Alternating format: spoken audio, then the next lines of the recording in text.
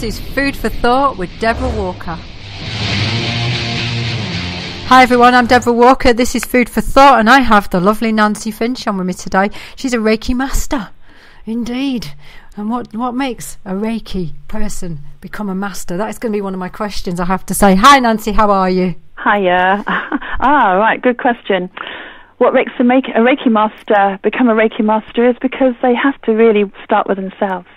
A person starts to develop their own sense of well-being, and emotionally and physically they have to take responsibility for that. So most people start on level 1, where people are responsible for that just for themselves. And so you work through that process of making ourselves stronger and happier and, much fitter, and whatever conditions drawn us to that therapy in the first place usually gets fixed. And so we then go on to wanting to help other people.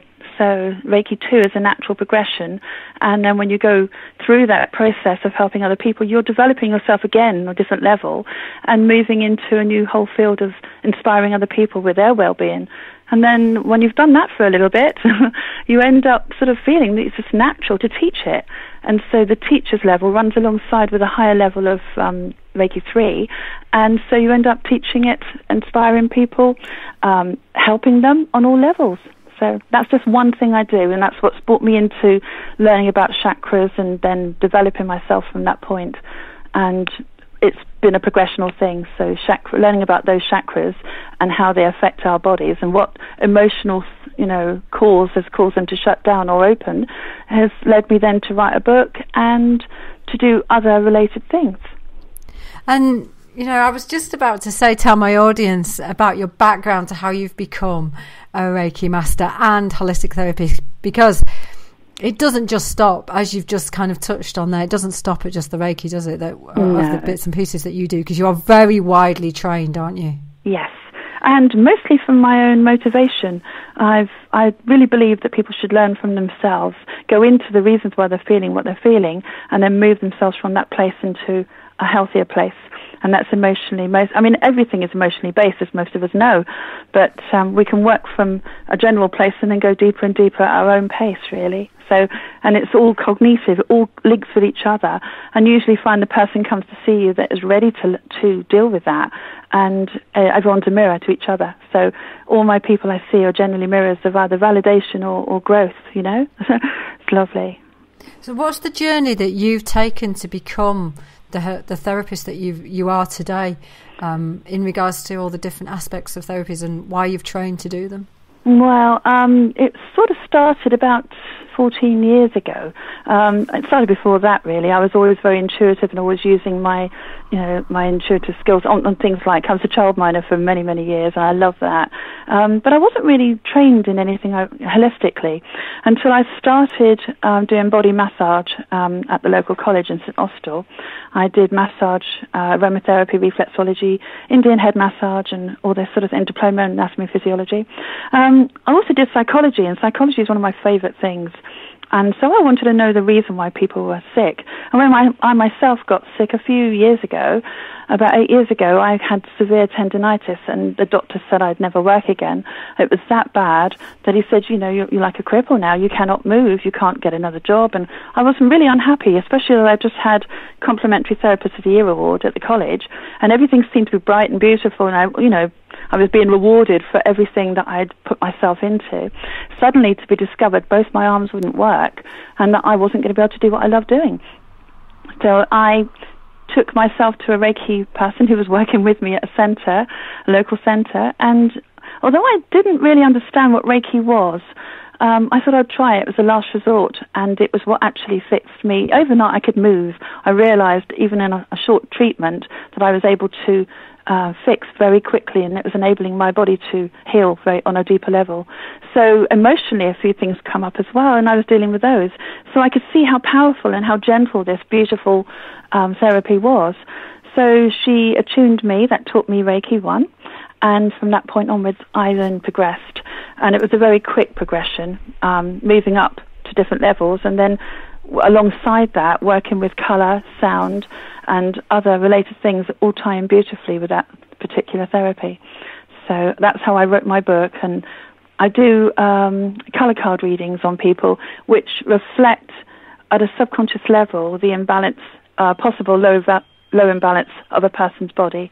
So they're literally having 7 colours, chakra colours, moving up from the red to the purple, and they would choose subconsciously. So I set the intention that a person is going to choose as quickly as possible without thinking of their favourite colour, and then they'll just, as they choose the colours, they'll have an order, and at the last 3 or 4 cards are the ones that we really need to work on. Those areas of the body, and emotional areas of the body especially, is what I read back to them, and I only do this to empower them with the result we want to change. So I identify, reform and empower, and that's what I do through every single thing I do. But the card readings really do help, one, to focus the Reiki treatments onto those particular areas of the body and the emotions, and secondly, to empower the person so they can then take some responsibility and help themselves after the treatment to prolong the effect. So I will give affirmations out to help, positive affirmations to help undo some of the negative feelings and thoughts that have caused those conditions in the first place. So, and I've had some major results with people with very serious conditions. So after a few years of doing that and giving those affirmations out, and then the readings would change when they returned to me and their conditions would be better, I then decided to put that into a book. Having seen the results and proved the results to be effective, I thought I'll then put that into a small book called Soul Affirmations. And these are a collection of 70 affirmations, 10 for each area of the body, and they have been proven to be effective and work on each area really well. So people like the book just anyway because it's beautiful to read positive words, but it's very good for the person on a physiological level. And 97% of our brain is subconscious, so it is being absorbed on that level, and if you like, it rewrites the program that's caused the condition in the first place. I did find your book really fascinating. I left it in the not only in the corner of my house, but also where you kind of walk in. Also, I would take it to the clinic with me over the last few weeks. Oh, good. And everybody, I have to say, it looks like I've had it for about 10 years.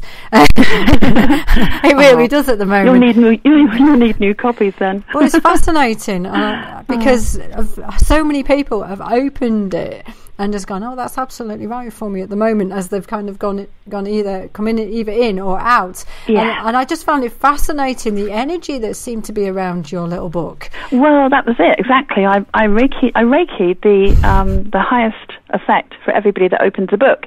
So even if you were to hold the book, you'd feel better. And the image on the front of the book, as you remember, it's on my coaster as well, the image itself is infused with energy to open up each one of those chakra points in your body. So even if you held the book and you didn't understand English or anything, if you didn't understand it and never even read it, you would still feel the energy coming from the book.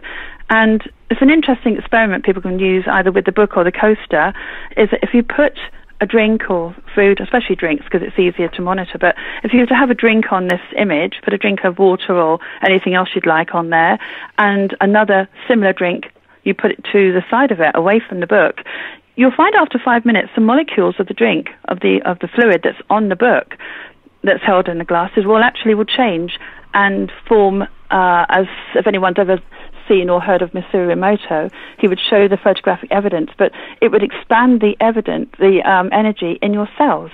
So you would have a positive effect in each one of those chakra areas because of the concepts in the book and because of the energy held within those words and concepts. So it has an amazing effect. People should try it. It does work. It's very, very strange, but it does work. Well, it's not so strange, is it really? Because, when you think about what you're doing, and the science now supports it, exactly. That actually you can see how you can change the molecular structure. That's and right. The likes of Bruce Lipton show this, Candice Pert show this, you've referred to Masaru Emoto. They are clearly showing that you can change the molecular structure, not only of your own body with your thoughts, but other people's. Now, you've got the likes of Gerald Pollack, who effectively, he works with water, and he shows that, he talks about how the infrared alters the molecular structure of water. And fundamentally, we are predominantly water, and we give off infrared because we are absorbing it from the sun. So there's other science there as well. There's now backing it all up, exactly. You know, people are now waking up to this. I think a couple of years ago, when our pineal glands woke up, every single person became more intuitive, and the Earth's vibration changes. We are all naturally having more intuitive dreams. We're more telepathic. We understand a lot more of that sort of area of our lives are starting to wake us up. So I went to see Masaru Emoto last year in Dundee. And it was at World Peace Day, as I say, and I managed to have spent the whole day with him and helped him do, there was an impromptu sort of meditation in the square in there, and it was pouring with rain, so it was perfect because all the water was everywhere, and we did this water meditation on like a flash mob sort of situation where we were dragging people in to sort of get involved, and it was perfect. It was a really lovely event, and you could feel the energy. And, you know, the whole place was buzzing with this beautiful positivity. Masaru is an absolutely amazing man. I've also met David Hamilton. He's similar. He's a scientist. He's a pharmaceutical scientist, or he certainly was. And then he moved into being, you know, a person who's written some fantastic books. He did, several. He's on 4. I'm just trying to think of... It's The Thought That Counts was the very first one he ever did. And that has actually got so much proof as to what we were just saying. So it all cognitively knits together, doesn't it? You know, these are wonderful people. I met John C. Parkin, who's written a fantastic book. This book is to release the pressure in people's emotions and consequently their mind, their bodies as well. And this book is called Fuck It. And it's called The Ultimate Spiritual Way, and it is a very amazing book. It's unlike, I mean, people look at the title and think, oh my goodness, I'm not saying that. But when you consider the way he puts it over, he shows the physical and the emotional benefits of releasing all the pressure that we put on ourselves in that area. So, you know, and daily lives put a lot of pressure on ourselves. And if we wish to absorb it, that's, you know, we have a choice. I'm going to be doing, I'm in the process of collecting information for a second book I'm going to write, and the book is going to be called The Choice Is Mine, and it's my baby, really. I've got 4 books I wish to write, but this is really the book that I wish to inspire people on a deeper level with some emotional exercises that fix at a deeper level of healthy cells. I want people to be feeling more sort of clear of more of imbalance, and to be aware of that imbalance, and to hopefully take responsibility for it with simple exercises and awareness. And it is about the whole taking responsibility, isn't it? Fundamentally. It is. I mean, we all go to people as mirrors to help ourselves. You know, we go to a therapist to perhaps be in, you know, showing the way that we need to be looking at ourselves, or to take responsibility. So people generally want to do this. But, you know, I deal with a lot of people, and not everybody will take away the homework and do the homework because they think they've done that little bit for themselves and that's it. But people have to be made aware, or to be reminded of, that there's an awful lot of programming that we've experienced up to now, and the feelings and thoughts that have demoralized our well-being, you know, and that 97% of our subconscious is holding on to all those things that although we might be positive on the 3% that we're talking about now, you know, we're aware of, we might be positive and very clear-minded about what we want to do, and we're very motivated to change our lives. But that 97% must be dealt with. And so we go to pay people to help us to identify those things that are holding us back. Not everyone is ready at the same time, but, you know, it's all relative. I think if they can take even a couple of ideas away with them, then that itself will have a process of change. So it's lovely. I think everyone's a winner. I think as long as people are willing to at least not be close to an idea. It's down to fear. A lot of people are frightened to change their lives even though they want to. You know, I remember seeing a lady once, and I used to work in Power Market as well. I had a little stall there, so I thought I'd introduce it to the general public. You know, they go and buy their socks, they can go and have a Reiki treatment as well. It was very unusual. I met a lot of beautiful people down at this stall. It's the only holistic stall in the whole of the county of Cornwall, as far as I know. I mean, I may be wrong, but as far as I know, that's it. But there is, I trained a lady to take over from me because I had to get out and do the shows and do a bit more of the, you know, talks, inspirational talks, which is what I do quite a lot of. And yeah, it was fantastic. And quite a lot of people hadn't even seen or had any experience at all of holistic therapies, and I was able to offer them mostly the Reiki, but, you know, reflexology and other things, you know, certainly to inspire them with a new way of thinking, which is really where I like to go now. I still work one-to-one with people, and I do all sorts of workshops, you know. The workshops, I've just done one last weekend, actually, and that was an inner child workshop. And that was brilliant. It was so much fun. And, of course, that's just ourselves, again, taking that word, getting into responsibility of connecting with that vulnerable sense of ourselves, that little 6-year-old that's always with us, the person that we need to look after, so that we no longer put so much pressure on the outside of ourselves and generally in our relationships, and, you know, we can learn to support ourselves and not expect everyone to support us, you know, and we get disappointed when we tend to look outside and people let us down here or there, family, friends, and what we really need to do is to learn to be a parent to ourselves. And that's where the real growth, that's where people start to make their own metaphoric cakes, and all their relationships become the icing on it. So fundamentally, they're feeling safer, they're feeling more secure, they trust themselves. People are generally happier, you know. So that's just one workshop I do, and that was really successful. So I'm running those on roughly about once a month or so, alongside the Cosmic Order workshops. And they're brilliant as well, Law of Attraction. So I've been doing those for years. I love teaching that. I absolutely love teaching, and I love inspiring people, and it's just the most amazing feeling to know. See, I've had a very challenging life, and all the challenges I've had to go inside myself to learn to find the antidote to those feelings, and to literally get myself into a higher ground. So to be able to inspire anybody else is a complete delight. You know, it's just what I'm here for.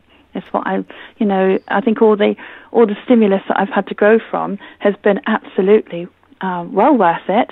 And talking about that word responsibility again, I absolutely am happy to say I'm fully responsible for ordering that on another level.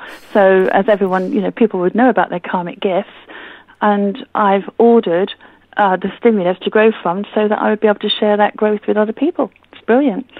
You know, and that's another story, really, isn't about ordering things. People say, well, I don't order this and I don't order that. But anybody who's seen The Secret, or, you know, by Rhonda Byrne, if anyone's seen that or had any experience of understanding what we call to ourselves, we are doing this to learn and to grow from. So I'm really happy with what I've developed and experienced up to now.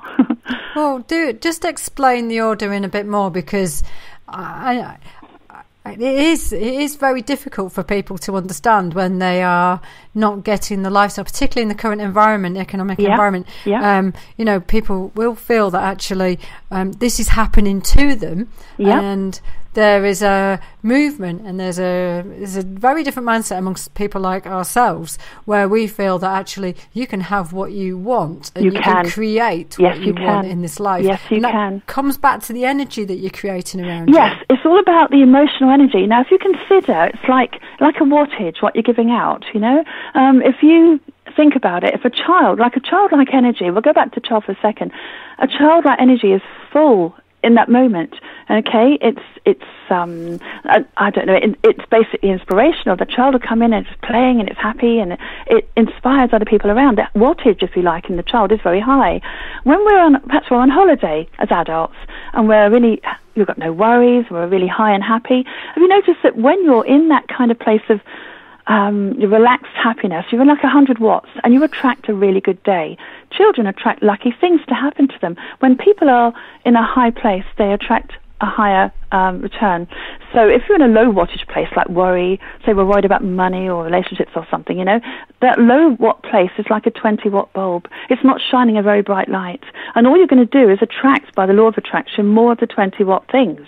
So people wonder why, and a good example of this is if you wake up in the morning, you stub your toe or you sort of think you come downstairs and something else is wrong and your car's got a puncture and you think, it's going to be one of those days. And, of course, what you've done is affirm to your 97% subconscious that's what it's going to be, and you'll help create that. So if you were to think, okay, all those things happened, and then you were to say by choice, actually, I'm deciding to have a 100-watt day here. That might have happened then, but I'm drawing a line through it, and I'm going to be the complete opposite.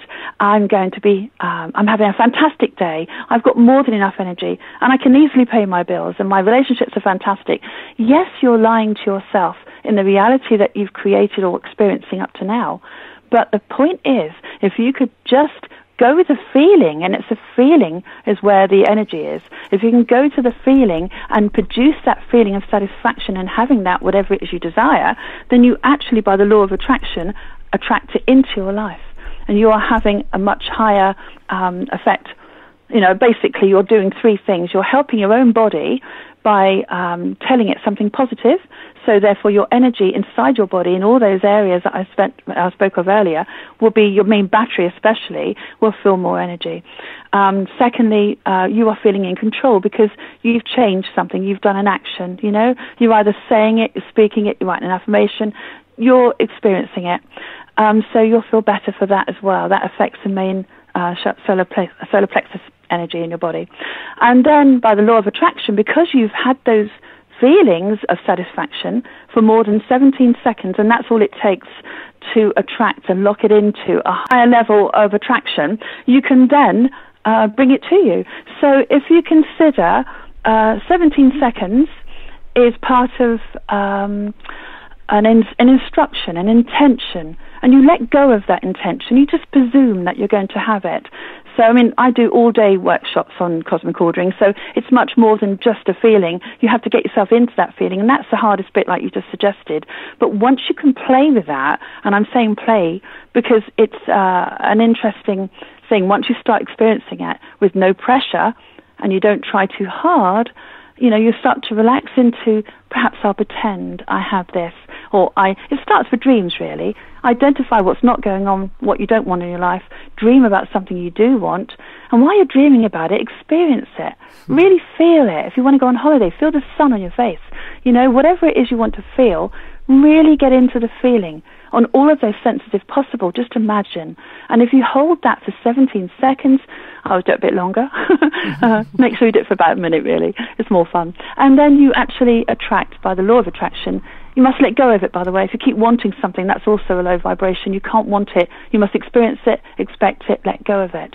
But when you do have whatever it is you've ordered or wanted, you know, originally whatever you desired, if once that comes to you, you must be extremely grateful for it. Because you see, gratitude is one of the strongest things to attract good things back into your life, and it's also very, very good for your immune system. So it's been proved by lots of people that when you're in a great gratitude place, you are going to be healthier and happier and live longer, etc. You know, I'm a great fan of Wayne Dyer, and he's one of the guys that always writes. He does lots of stories and helps people to become responsible. And I think he's one of the wisest men I've ever listened to or been inspired by.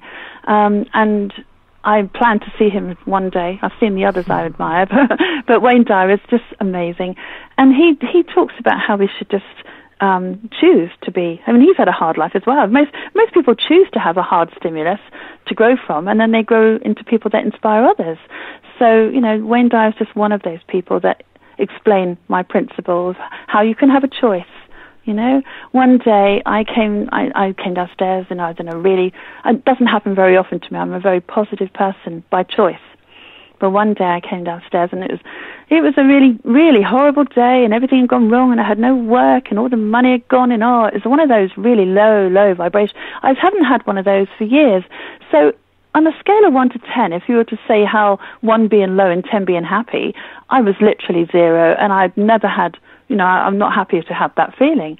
So I decided I would take responsibility for this. And this is a couple of years back.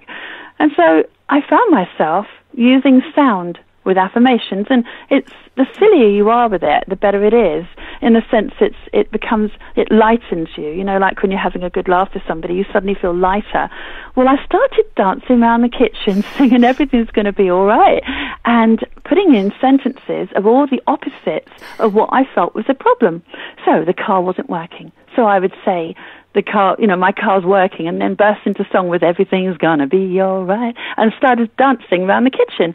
Well, in about 10 minutes, or less than 10 minutes, I remember sort of giggling, thinking, this is ridiculous. It's a great feeling, but anyone looking through the door or window would think I had gone mad. But I felt amazing, and nothing had changed. Nothing on the outside of my life had changed. Nobody had fixed any of those things, but I felt better in my body. I felt better in my mind. And when you feel better in your mind, you are clearer. You sort of lift like a balloon moving up. You suddenly can see more, and the solutions that you were looking for come to you because you're in a clearer mind and because you're in a happier place. So your wattage is higher. So what I ended up doing is just these ideas would just pop into my head. Ring so-and-so your car, about your car.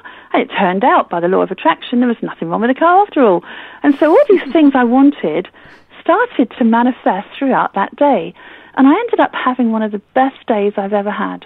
And that came from a 0 point to a 10 point.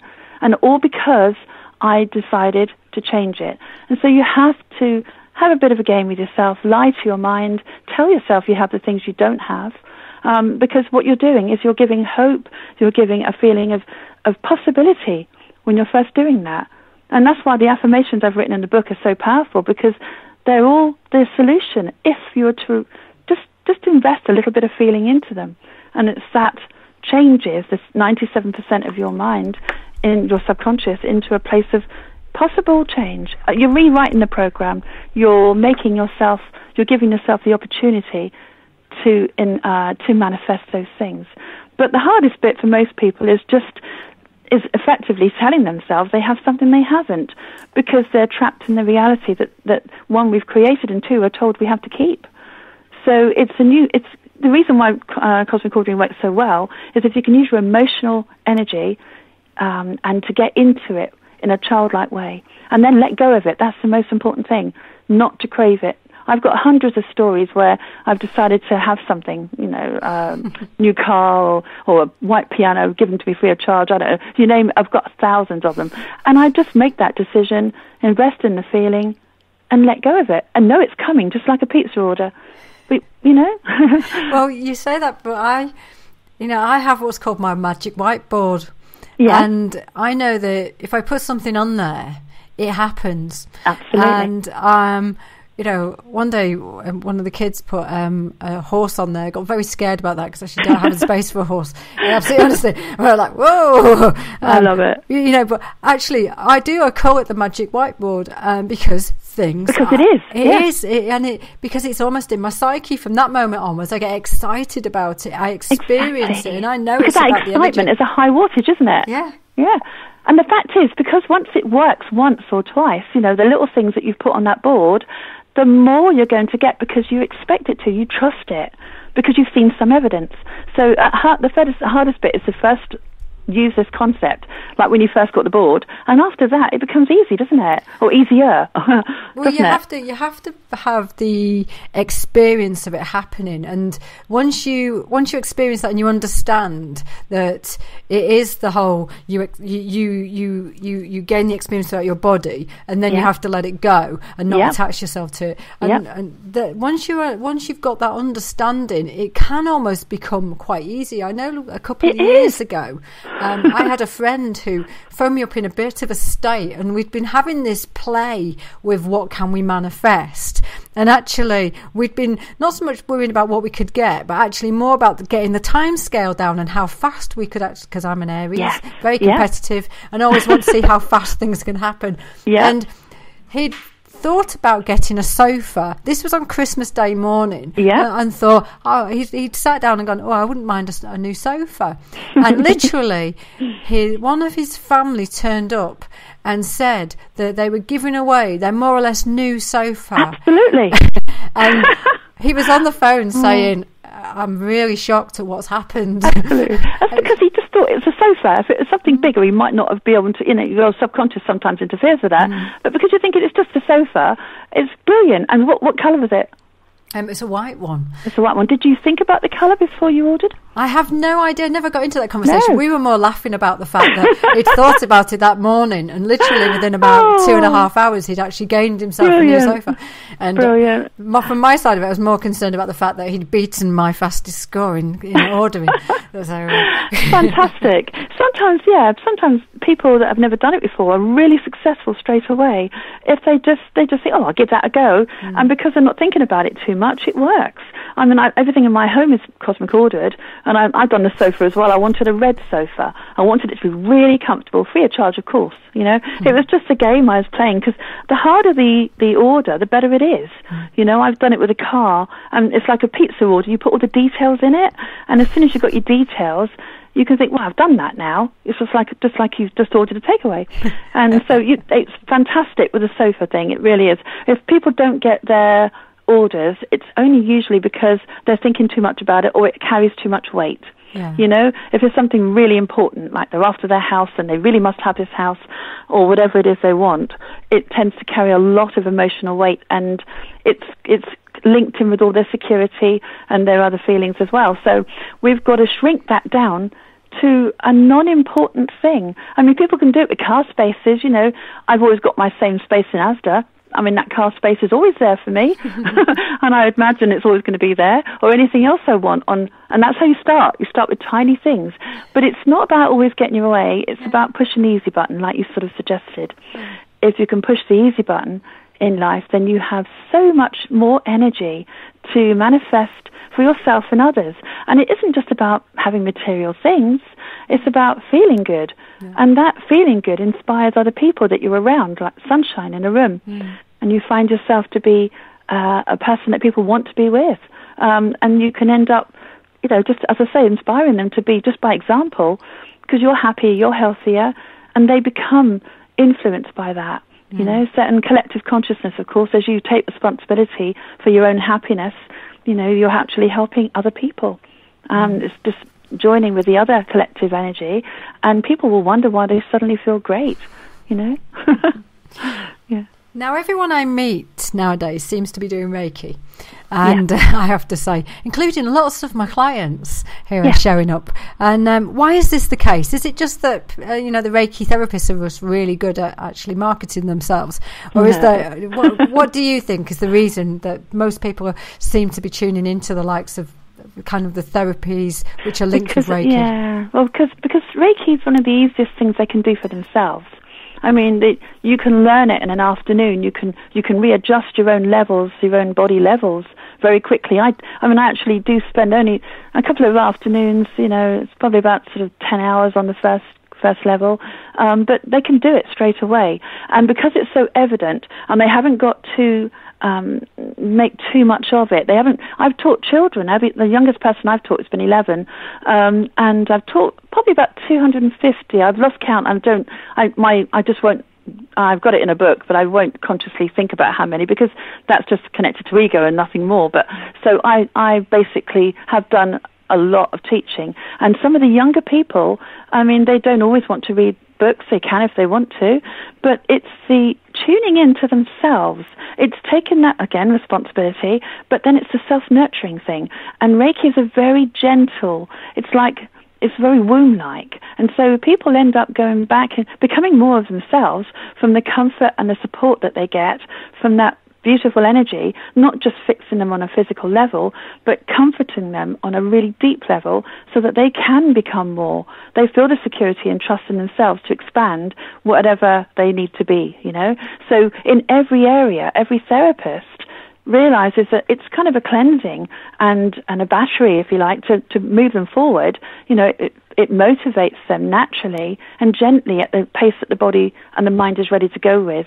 So it will make you more effective in everything you're doing. So it doesn't matter what job you're doing. If people do learn Reiki, it'll become easier. I teach a lot of artists. My daughter's an artist, and when I attuned her, she produced more art, beautiful art that shines in energy. In fact, she's the one that did the cover of the book. So, and that's why she knew what I wanted to do with that, and I Reiki'd the image, but she was very good at producing that image because she's been Reiki attuned. So she becomes more intuitive with herself and whatever she's trying to do. So, and there's lots of people, like the children I said about, they have one person I'm thinking of in particular used to have a problem with being bullied, and she was only 11. You know, she was very, very sensitive, And when I attuned her, instantly she no longer had this bullying issue going on, because it increased her confidence. It made her feel more the way she should be, really. A sense of being was bigger. So she no longer attracted anyone to bully her. So it helped on that level, and it helped on lots of physical levels as well that she needed it. So the reason why people are instinctively going towards Reiki is because it isn't a very easy and very gentle way of rebalancing and amplifying themselves. They know this on an intuitive level. I teach a lot of doctors, and doctors themselves have that cognitive understanding of the body, but they're all now aware of the fact, as they always have been, that their emotions does have an effect on the body. That's why doctors would send people home so they get better, because they're in a happier environment. But now they're learning how they can use that Reiki for themselves and understanding of others. And I know one doctor that likes to offer Reiki as well as his services, as a doctor. So it's brilliant. The whole world is waking up to an intuitive side of themselves, and Reiki just seems to be available at the right time. I think it's all just there to help people. I always think that Reiki is a bit like dropping a quartz crystal into a person or yourself, and that quartz crystal amplifies and allows you to shine brighter. So, and as you're doing that, the world itself, as I say, is evolving. So the more people that are doing that, the more Reiki will become more accessible because of its very nature. It's like snowdrops in a field. They just spread. So as one person experiences Reiki, would like to know about it, there's got to be at least 1 in 10 now that if you talk to anybody in the street would know about Reiki or understand about energy. So it becomes a very logical thing to go to. Well, people know when somebody walks in the room and they don't like them, and if you, so they do understand energy. But when you start to talk about it on a healing level, this is where it starts to kind of, the paths can divert effectively. Yes, it can. It can also be affected by what their schema is, what they've experienced up to now. They might associate the word healing with religion, and it isn't. It's separate, although it can be used with people that are using religion, absolutely. But it's what we get taught and what we've experienced in our culture, in our background, in our parents.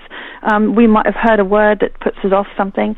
They might just hear energy work and think we're all tree huggers. I do work on trees, by the way, but it's not the point. It's basically people can be influenced and inhibited with their freedom of trying something new because of the old experiences from someone else, or what they've been told, or what the media says. But really, underneath all that, it doesn't really matter, because, as Wayne Dyer would say, one positive person in amongst 100 negative would still have more energy, a higher vibration of energy, and far more effect on that environment than the 100. So you can consider, even though we're a small minority in the sense of there's more doctors than those, or other therapists and, doing different things, we are still, whoever wants to work on themselves, whether they use Reiki or not, is having a huge effect on everyone. It's important. This is where where you're saying about the Masuru and the Bruce Liptons of this world. Yes. This is where this energy and this focus does start to not only change us at a cellular level, but also the molecules of other people around us. It does. And Wayne Dyer would say it travels hundreds of miles. Depending on how much vibration you have within yourself, it can actually affect a lot of the area that you're in. I mean, I sometimes do talks for schools, and I was talking to a lot of teachers, and I would say, I said to them, you don't put poison in your tea. Why would you think a thought that demoralizes your body and makes it into sort of a lesser state than it needs to be? And of course, you're affecting all the children. So I put a lot more than that. It's a very concise talk, but they seem to get the idea that they are affecting the children, and they are affecting the children's, what they learn, etc., etc. So if we could take responsibility for ourselves, teachers have a tough job, and it's not easy for them. So it's important that they do get support with their feelings, so that they can affect their children and our children a lot better. So, people around will take that. If you put it in a logical place, you don't put poison in your tea. Why would you think a thought that demoralizes you and then affects others? So when you start to sort of look at it that way, you think, well, okay, I will choose to to be different within myself, and that is going to not only help me physically or emotionally, it's going to help everyone around me. And by the law of attraction, of course, if you're choosing to be happier and healthier, even in a mind, and it's not in reality, you will attract it, and you will then start to see the magic of how much more you can have in life. As Bruce Lipton says in his latest book, The Honeymoon Effect, he talks about how our hearts have our own independent magnet, if you like, to other like-minded people. You know, he doesn't say that quote word for word, but this is what he's implying. He is a good example of showing the physiological changes that happen to us when we meet somebody, like you say, who lights up the room, who doesn't. You know, we are affected by those people. But ironically, we are also attracting those people. We are experiencing ourselves through others. That's what we do. This is coming from myself, and many other people would agree with this theory, but we are all mirrors. So if something good happens to you, it's because you're in a good place. If somebody judges you, or you suffer road rage, or something happens on the outside of you that you're not sure, I don't like that feeling, well, immediately, if it was me, I would take it back to myself and think, well, why am I judging myself? Because we're only getting a mirror image of whatever we are feeling ourselves, certainly what we think about ourselves. And, of course, bringing it back to ourselves again, if we could give ourselves more value, more self-acceptance, etc., then we're less likely to attract it from outside. It's interesting, isn't it, in regards to, it's an industry, the one that we work in, which is high women. It actually attracts predominantly women to it. And then you're talking about value. And I know from working with high numbers of women, actually they are the gender that don't value themselves. Yes, often. Right. Yes. We're sensitive. We're very, we get taught all the way down through our parents, etc. It's a subconscious thing that's sort of going on down there. We watch it all the time. We will give up our power without realizing it, and it takes quite a lot for women to get that back, and they might not even realize they're giving it up. And so it's an interesting thing once you start to look at how you are with yourself. I mean, how many women, men find this difficult as well, to be fair. Mm-hmm. I deal with a lot of people. I'm a therapist all day long, so this is something I've been able to measure. But how many, if I was to say to anybody, write a list of 20 things you like about yourself, most people would find that most quite difficult. You're not allowed to ask anybody. You're supposed to write this list about yourself. So something of a celebration list, a value list of yourself. This is just one exercise that really does help to change your sense of value and how other people value you in turn, because if you value yourself, then so will other people. So if you could, it's a good exercise to do. It took me over a week the first time I tried it, and I left it on the table, and I kept going back to it, and I couldn't look at it, because at the time I had very low self-worth, very low self-esteem, no self-confidence whatsoever. This is a woman who couldn't even drive out the county without freaking. I had no confidence to try anything new, and this is just one of the small things that changed me. So I went to do this exercise of value list, and it took me over a week to write the 20, and I certainly couldn't read them. And part of me was saying, well, isn't that big-headed, or isn't that something, you can't say that? Is that real? Is that true? And so I folded the list and I put it away. And about a couple of months later, I decided to do it again, just to see how long it would take me. And to my surprise, I could do that list within about 5 minutes, because then it was simply a stock check of what I had taken, what I wanted to be, or what I chose to be or celebrate. So it was like sort of a stock check of how many tins of beans you got in the cupboard. So seriously, it was just about who have you developed yourself to be? Who are you? And it's at that particular self-worth is usually depending on what we're doing with our families or our work. And if we haven't got work quite a lot of the time, people would suffer low self-worth or value because of whatever they haven't got. Or they might feel the hierarchy in the family. They may not feel as if they're of any worth. And to my surprise, a lot of children have this. I've done a lot of interviewing with children, and quite a lot of them feel low self-worth. They don't feel they're important, And so this is something we can all change. And it's never too late. I teach adults how to teach their children how to do self-value games. There's certain things that I can do that's more physical. The dominant hand counts on the left hand, the less dominant hand, 5 things every day that you celebrate. Well done me list, and then you clap your hands and you hold your hands together. And what this is a celebration and a feeling of control and appreciation over your world, and controlling the little things that you do, feeling a sense of trust and safety in your world, and certainly being able to trust yourself to be enough. And there's so many different things you can do to help yourself on that level. Most people say things to themselves that they would never say to other people, don't they? That's right. Yes, absolutely. I mean, we put ourselves down constantly, and we do it in our language, and something that becomes then subconsciously reinforced every time. And your brain believes all of it. So if you say, I'm no good at that, and you find yourself criticizing yourself, you're actually reinforcing it. And, the first time I ever really got rid of that from my consciousness was when I made up this thing called the sticks. And basically, every time you catch yourself criticizing yourself or saying anything negative at all about yourself, and that might be in the mirror, it might be about what you do, it might be about how you are or what you've done wrong, that's a stick. And you're poking your little inner child, she's only 6, and you're poking that person, that vulnerable self, and you're saying that you're not good enough. And that's what you're generally doing when we're criticizing ourselves. And when I first did this, I noticed I was breaking because you're supposed to break the stick, metaphorically, and then say the corrective sentence. And lightheartedly, of course. But a lot of us take ourselves very seriously. And at that time, I found myself to be breaking at least 30 sticks a day.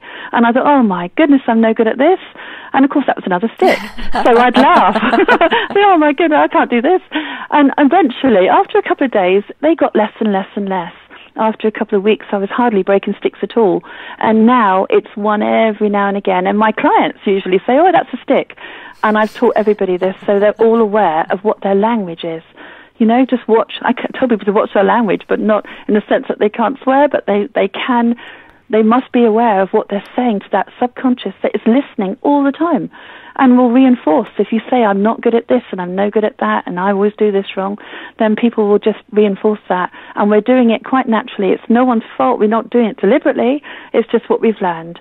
So we can unlearn it now. It's never too late. Yeah, because we need to, quite frankly, stop abusing ourselves mentally, don't we? Yes, but it's something we got used to doing, and it felt comfortable. It's like a uncomfortable chair that you sat in with a broken leg. It's all dysfunctional, but you're not used to anything else. And everybody wants to sit in a comfortable chair. And if everybody get the chance to sit in a comfortable chair, it's a new situation where you're getting satisfaction, then it feels odd. And people don't trust anything to last very long. How many times do people say, well, it's all going so well, something bad's bound to happen, it's going to go wrong, because nobody trusts abundance. No one trusts the good things if they've only experienced the other. So people get so used to experiencing themselves to be critical of themselves, it feels odd to change it. I mean, it's sort of changing your personality for the better, so it works better for you, you're happier, but you are threatened by that change, as most people quite naturally will be when it comes to change.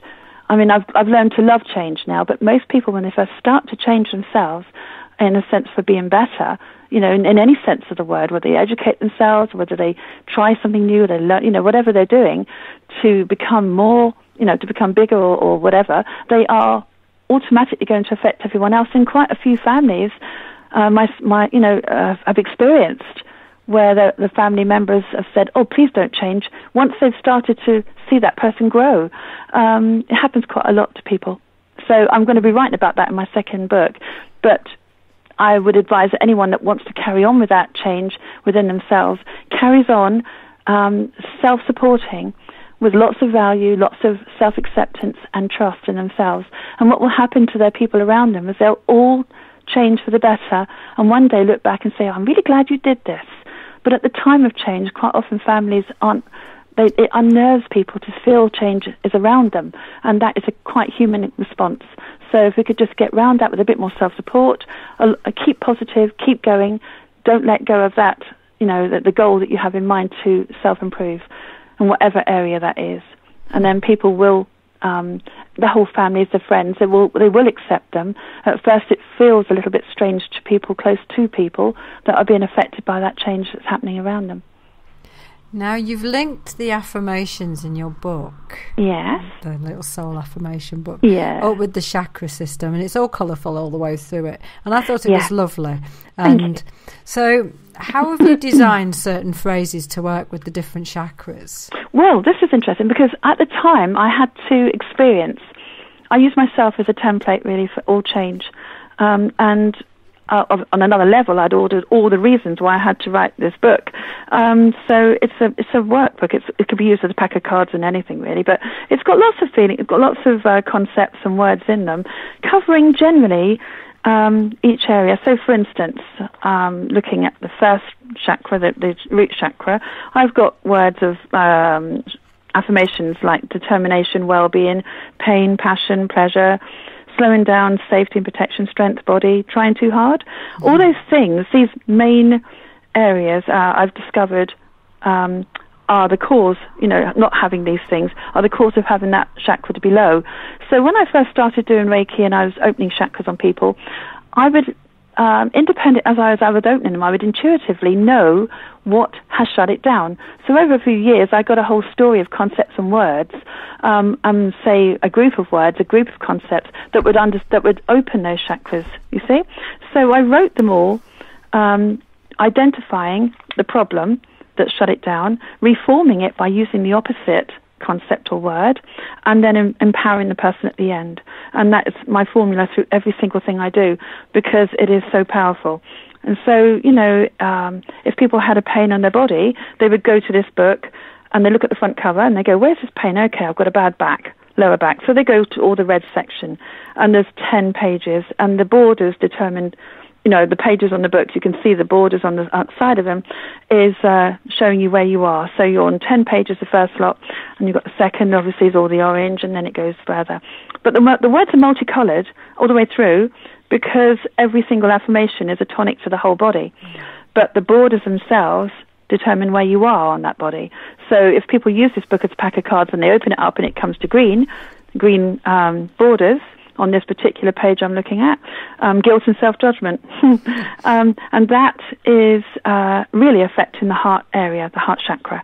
So there's one in particular I like, one of my favorites from the book, well, apart from self-worth, but gratitude is affecting that heart chakra, and this is extremely good for your immune system. So if you'd like, I'd read you that one out. Fabulous. Okay. I'll sit comfortably. Yes. It's actually an average size affirmation. Some of them are shorter than others. And anyway, they all do the job. Whether you like it or not, you're being affected. Perfect. Okay, this is called gratitude. Today, I'm aware of my gratitude for everything wonderful in my life. The smile of a child, the kindness of a stranger, the wonders of nature all fill me with humble gratitude. How amazing life is when I look through these eyes, and how important it is to remember to look. As I focus on gratitude, my heart fills with delight and wonder. I feel the entirety of my soulful self immersing into the light of all that brings me joy. When I am grateful, I bring forth a state of happiness that puts a smile on my face and food in my soul. That's the gratitude one. It's nice, isn't it? It's beautiful. Absolutely beautiful. It is a lovely little book, I have to say. And I did leave it on the side, and it is looking very much the worst for wear, I have to say, because everybody has picked it up. And interestingly enough, it has fallen into passion, pleasure, guilt, self-judgment. It's amazing, isn't it? It is. Yeah. And I've missed out something I was going to say about this. As I started to say about I needed the relief from all these feelings that were causing my chakras to shut down, I would channel them through my guides. As a Reiki Master, it's easier. I mean, everyone's got guides, but I'm very much in touch with mine now. And although I didn't understand the concept of those when I first started many years ago, they have been best friends to me now. And at the time when I wrote this book, I basically, which was only a few years ago, I'm just looking when I wrote it. It's one of those things, 2011. When I wrote this book, I had a feeling building up, and it was a very intense feeling, a negative feeling. In each one of those chakras, I had to experience every single affirmation in the opposite. So I would ask my guides, so really it wasn't me that wrote this book, my guides channeled them, but I would say, give me the solution, I'll channel it through me. So I'd sit on the computer and I'd intend within 10 minutes I'd have the solution. This is in between my work, so I had to make sure I felt better. So I would sit on the computer and I would just think, right, this one's called, and they would give me the absolute affirmation. If I didn't change it, it would be perfect. Mm-hmm. And so now and again I felt tempted to change a word here or there, but they would tell me or reinforce it, no, it's better to do it this way. And one particular one that I think is really evident of my guide's channeling, which is quite funny really, is in the middle section of the book. It's on the yellow section, and it's called Don't Take It Personally. And yeah, a lot of us do, sensitive people do, but generally we can change that. And this was a particularly hard time for me that week when I was suffering a lot of that, don't take it personally. And in the middle of this affirmation, there's a word that I've never ever heard about. Now, I didn't have much schooling, and I didn't really have a very good education as such. I moved around the country a lot like a gypsy as a child, and I didn't really took years off of school, so I wasn't really educated to a lot of English. So this book is really beautiful as a result of it, because I'm not exactly educated in the conventional sense, but all my education's come after that. So anyway, I'll get back to the point. The word I'm talking about is personified. So it was any injustice aimed towards me is simply the other person's own pain personified. This is in the sentence in the middle of the affirmation. And I got to personified. I thought, what does that mean? Hang on. And so I left the computer, went and got the dictionary, read the word, and thought, oh, that's really good. It means a person's pain put into form. It means put into form. How brilliant. So I went back and finished off the affirmation. Thanked my guides very much. Used the affirmation for the next couple of hours, read it a few times, and voila, my center felt much better. And I was feeling I never had that problem again. Certainly if I kept using the affirmation, it would evolve me so I'd suffer less from that. Oh, you did ask. How fantastic. I know. So I really channeled it. I thank my guides very much for it. They've done me a great service, and they're continuing to do so. Beautiful. Yes. Nancy, how do people get hold of you? How do they find you on the internet, get onto one of your workshops, or even have a session with you? Oh, bless you. Right, well, I work from home, St Austell. I do this during the day when I'm not a singer at night. I work with sound as well, so I sing. So I do quite a lot of singing in the evenings and the weekends. I work at shows doing both those things. I work doing workshops. I do singing at local shows. That can be found basically Facebook's probably the best thing to catch me on. So that's Nancy Finch, St Austell, as in STAINT, St Austell. And you'll find me talking about almost like a diary of what I'm up to there. I've got Facebook, email, that's nancyfinch@hotmail.co.uk, and my website, www.innervisions.me.uk. It's really Facebook and emails I'm doing quite a lot of. And I'm working now at St Austell College teaching second and third level Reiki. That's just a recent thing. We're waiting for more people. Hopefully then I should be running the courses from there on a weekly basis. It would be lovely if people either want to learn Reiki with me, either at the college in a small group of people, or at home here. I work from my home teaching in small groups as well. So it's really up to the person if they want the college environment or the home environment. It's up to them. They both offer pluses and minuses, really. So, perfect. Yes. Have I exhausted you? I'm very passionate about my work, so, it's brilliant. Thank you. It's been lovely, I have to say. I'm very grateful to have been speaking to the gorgeous Nancy Finch today, and she runs cosmic parties, I have to say, and if nothing else, order her. And yeah, I do. As I say, I do workshops, but I love to do motivational speaking anyway, all over the country. So if anyone's interested, I'd be very happy to talk on subjects like relationships, fear, etc., etc. And I would hope to do more so on this show as well. Thank you very much for coming on Food for Thought, Nancy. Oh, thank you, Debbie. It's been wonderful. Thank you. Okay, thank you.